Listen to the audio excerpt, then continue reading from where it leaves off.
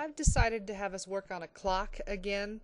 I know we did it in templates, but it was the best project I could think of for using as many of the tools on the alignment bar as possible. So the first thing let's set up our screen. Go ahead and click on Show Grid, and we want the hoop, but we want the biggest hoop that we can use on our machine, except for not the mega hoop and not one of the hoops that takes multi hooping sections like the giant hoop it all. So right click on the hoop icon and find the biggest hoop that will work on your machine. In my case, that is the oval. So click on that and say OK. Now the next thing we want to do is select outline and single. If it isn't single, use the pull down menu and pick your single from your list of stitches.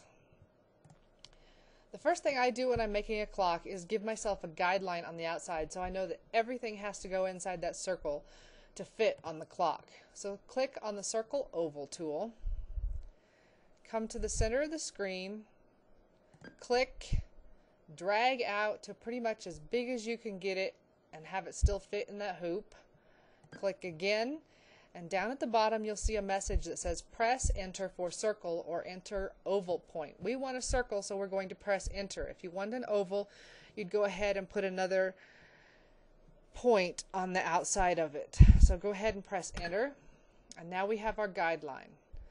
The next thing we want is a little circle in the middle, and that's so we know where to cut out so that the hands and the works of the clock can stick through the embroidery. If I were doing this for myself, I would probably go for the center of it and make the circle, but I want you to really be able to see what the alignment tools do.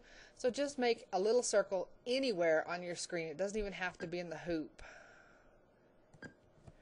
And press enter again to get it. Now click on the select object tool, and that's going to select the last object that was digitized. If it doesn't, then click on that. When you're aligning something, the first thing you click on is the item that will be aligned, and you can click a whole series of things to be aligned at once, but the last thing you click on is what everything's going to be aligned to. So if you'll hold down your control key and click on the big circle, now our alignment keys are available, and come down and click on align centers, and that middle hops exactly into the center of that big circle.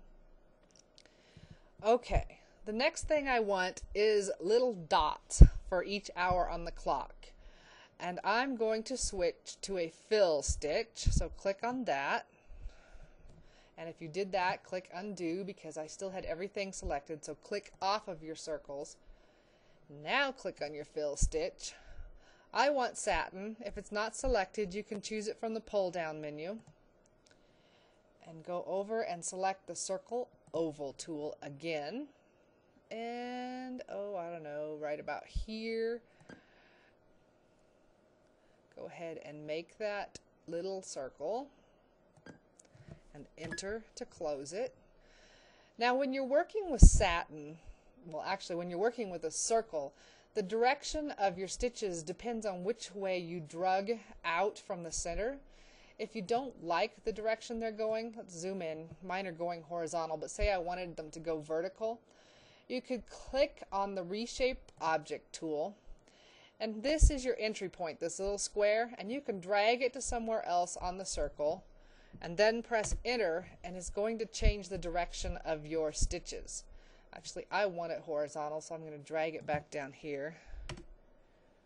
Okay, and I want to show all, so now my clock's on the screen. Go back and click on the select object tool, and I want it to line up with that little circle in the middle. So it's selected, I hold down the control key and click on that middle circle, and then I want align centers vertical, and I just scooted it over just a little bit. Click off of it so it's deselected, so we're not getting that middle circle in the next thing. I want 12 of these things, but I don't want to have to go make them and place them on the circle for each one. So if you will click on that little circle and come down and select the wreath tool, And we want, there's 12 hours on a clock, so that's what we want, and I have already been playing, so mine says 12. You can either highlight it and type in how many you want, or you can use these little arrow keys to select the number. So now I have 12, and I'm going to line this up the best that I can. And we know where our center is on this because we've already aligned everything to the center. So if you get that center in there and get all the lines going out pretty much straight, and click, and there's our 12 little dots. If you hold down Control and click on that one right there, then let's go ahead and group all those dots so they stay in a circle.